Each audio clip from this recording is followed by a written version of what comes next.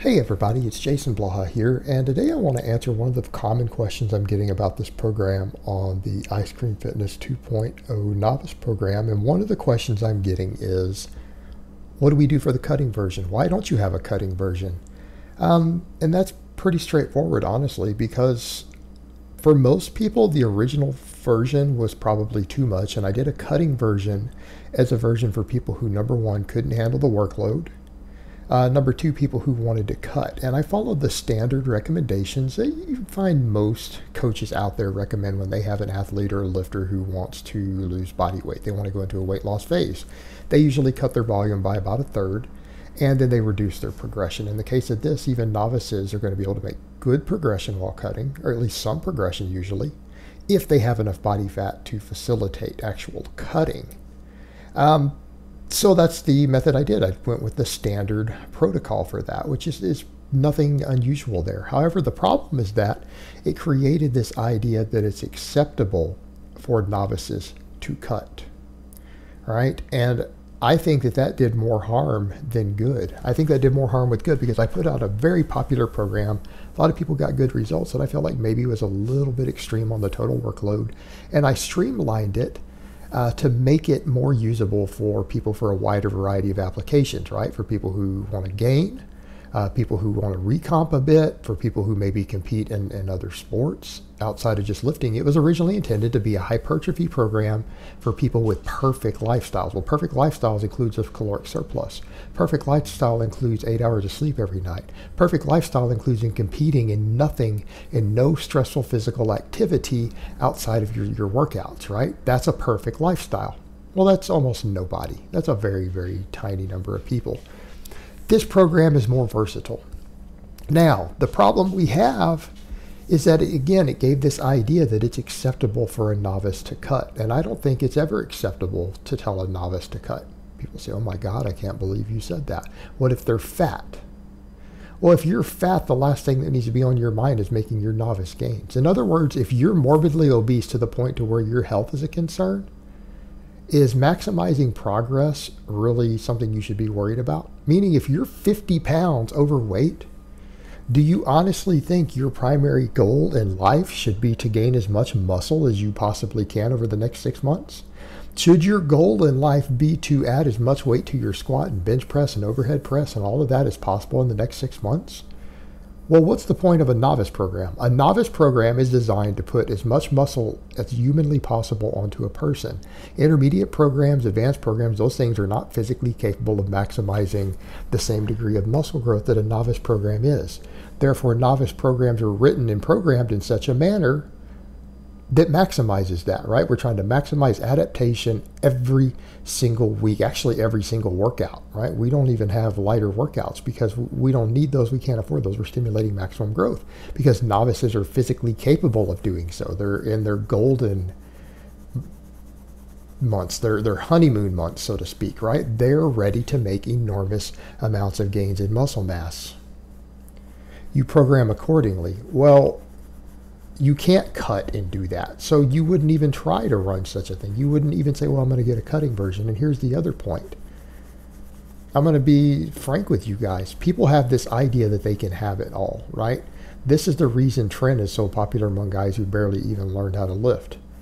Why? Because they want everything right now. They don't seem to grasp the concept that you have to go through stages. Like it almost doesn't occur to a lot of starting lifters because of this demographic, and number one being younger, number two kind of younger people in general. The way the culture is, everything is, there's a quick fix for everything.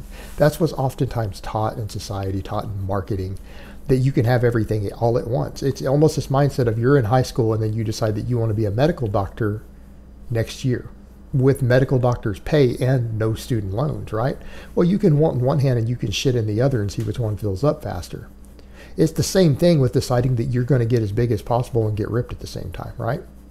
So what's going to happen? It encourages guys that they should worry about their razor sharp abs that they could cut some chick's face with, I guess. They want abs so sharp that they could cut people. They could use them as a weapon. They want that, but then they think that they're going to gain muscle at the same time. That is delusional. And yes, I know there are people who market that and tell them, oh yeah, you can totally do that. Just buy my program and eat 300 grams of protein a day and buy my Curl Lean X program and you can stay ripped and be jacked. But then none of the people end up being jacked. You notice that they don't actually get big. They don't actually get strong. They don't get any of these things. Why? Because they're getting lean. If you are not morbidly obese and need to cut for a health reason, you don't need to be worried about, can I lose body fat in your first year in the gym? You need to build a base. Because if you don't, you're going to waste a lot of that time. If you come in and you half-ass it and you spin your wheels and you spend time, if you're, 5'8" or 5'9" and you're 150 pounds, 160 pounds, and you don't spend your first year gaining some body weight, gaining some muscle mass, putting some size on, you are not going to get back those early adaptations. You will have squandered much of your noob gains. You're going to end up being smaller and probably fatter than you could have been 2 or 3 years from now as a result of that, because you decided in your head that you were going to get ripped and you were going to gain muscle at the same time in your first year. And if I have a cutting version of a Novice program up, I'm encouraging that sort of delusion, right? I'm encouraging that delusion, and it is delusion. Let's be clear on what that is. That is a marketing delusion that has been sold to people. It's not reality. Again, unless Tren and Anavar and everything else come into the mix, the right drugs, it can be pulled off. But I'm also going to tell you guys, a first-year lifter also doesn't need to be pinning a bunch of Tren, right? I think that would be a real bad idea. I think it would be a real bad idea. So you need to be gaining size. You need to be gaining strength. You need to be maximizing your growth. And I'm not telling you to bulk till you become a big fat lard ass, right? I'm not telling you you need to bulk up to 25% body fat, right? Because if, again, when you say that, when you tell people they need to gain some weight, they need to gain some muscle, not worried about cuts, again, people's mindset of everything is black and white. Everything's extreme. It's all the way to extremes. There is no middle ground ever. All they hear is, of course, no, he's telling us that we should get fat, that we should bulk to 30% body fat and have a 60-inch waist and a gut that hangs 3 feet over our belt, right? That's what they hear. That they need to be 400 pounds of lard. That's not what I'm saying. Okay, let's go back to the point. You're starting at 160 pounds. You probably need to bulk up to 170. You probably need to bulk up to 180, right? You probably should spend that first 9, 10, 12 months in the gym putting on about 20 pounds. I don't care if you feel like you're a little bit skinny fat right now. Clean bulk. I'm not saying you have to gain a pound every week, but you need to have a general gradual upward trend of the scale. You're going to look better for it anyways. So let's say you are starting out at 16% body fat at 160 pounds and you bulk up to 180 and you end up being, I don't know, 17% body fat. Maybe even 18% body fat. My God. You're still going to look bigger and leaner than you did at the start. You're going to look less skinny fat than when you started. But what you are going to have is another 15 pounds of muscle. And now that you've got that extra 15 pounds of muscle that you gained relatively quickly, more quickly than you're ever going to gain muscle again the rest of your life, what can you do now? Well, your metabolic rate is higher. You got more muscle. You're going to find it easier to cut down. Now you don't have to worry about progression as much. You've built a base. You've got a base. You've got some decent lifts. You've got some decent muscle mass. You've got a good metabolic rate. You're probably in decent shape. Now you can cut your food back. Now you can add in a little bit of conditioning work. Now you can say, okay, now I don't need to worry about progressing and gaining muscle as much. I need to drop about 10 pounds of body fat. I need to drop about 10 pounds of body fat. I want to see some abs. I need to lose 10, 11 pounds. Right? Then you can do that. And it's going to be easier and you're going to get there more efficiently. But if you're standing around worried about your razor sharp abs that can cut glass, instead of being scared to gain a couple pounds of fat, you're not going to build your base. You're not going to build your base. It's going to take you 3 years to build the base that you should have built in 9 months. That's what's going to happen. And then you're going to be one of those guys who stands there and says, oh, Jason's full of shit when he says the average novice lifter who's not a strength athlete should be deadlifting 400 pounds within a year. Oh, he says, well, I should be benching 225 for a couple reps, right?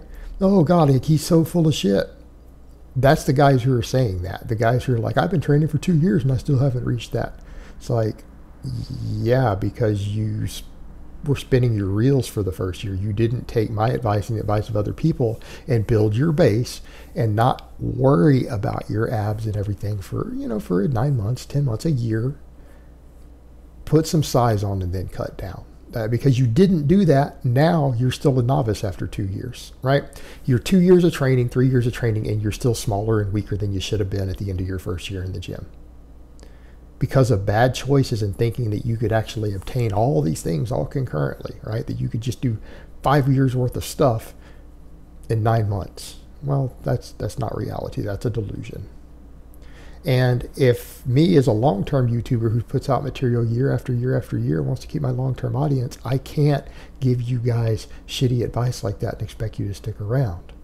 When the guys hear this advice and say, oh, Jason's just a big fat power lifter giving us shitty advice, when they don't reach their goals in a year, then they'll realize and then talk to other more experienced lifters and they'll find out, oh, he was kind of right. Maybe I should listen to this guy. Then you'll come back. When you don't listen to me now and then you find out later I was right, I'll get you back. But if I lie to you now and tell you this stupid shit is possible, I'm going to have to be like Broly next and recycle new people every year. And I'd rather just keep a lot of my original people by being just honest with them, right? That's my business model. Give you guys the truth and the good advice now, whether you want to hear it or not, and either keep you when you get the results or have you come back when you realize in a couple years, because I'm still going to be here, 2 or 3 years, and you realize I was right, you're going to come back. And then I've got you, right? Because I was honest with you up front, unlike these other guys. All right, guys, but that's really all I have to say on that today. I hope it's been informative, and I will talk to you guys next time.